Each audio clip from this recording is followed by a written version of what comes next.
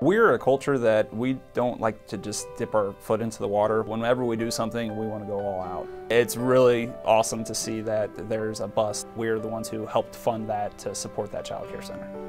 Please welcome the children from Daystar. Many of the children that these daycares serve obviously live in underprivileged neighborhoods. Because they don't have reliable transportation, many of those children stop attending. They begin to regress in their education, and then ultimately they end up dropping out. B-U-S, cut! You know, we have a long history here at Full Beauty Brands of community outreach. The passion begins at the top, in the top leadership.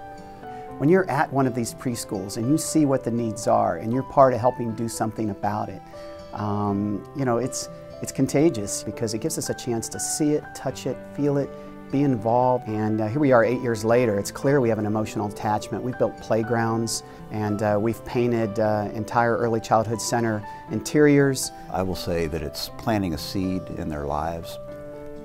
We, for example, have a group of people that go over to a daycare center every week, 10 months a year, and we engage with the children where we'll sit and read to them. We have an annual carnival where about 4 daycare centers all show up and maybe 130 to 150 children, and they have fun for a couple of hours.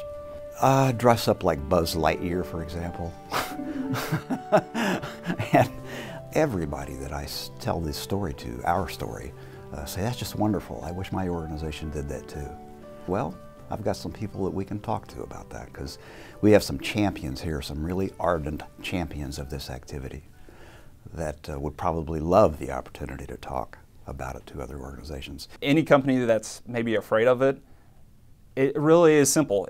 Just that very first emotional connection you make when you see a child brighten up because they see you there. You are going to find that your employees will drive it further than you could even imagine. But what we did notice during these carnivals is the transportation issues. Some preschools couldn't participate, they just had nowhere to transport their kids, and it broke our hearts. And so we thought, why don't we start to begin to build fleets for these local preschools? And we'll build it one van at a time. And this year was our first.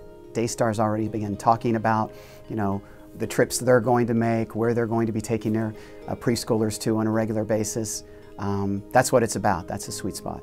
It would have been easy for us to buy a used bus for these children, but we don't think those children deserve that. We think these children deserve high quality education, and these kids deserve a chance, and we're here to help give them that chance. There is no question in my mind we'll be looking back 10, 15 years from now and say, wow, those things that we were doing really have made a difference. And I think the sky's the limit where we can go next. I'm Chip Edgington, and here at Full Beauty Brands, we're proud to be American Graduate Champions.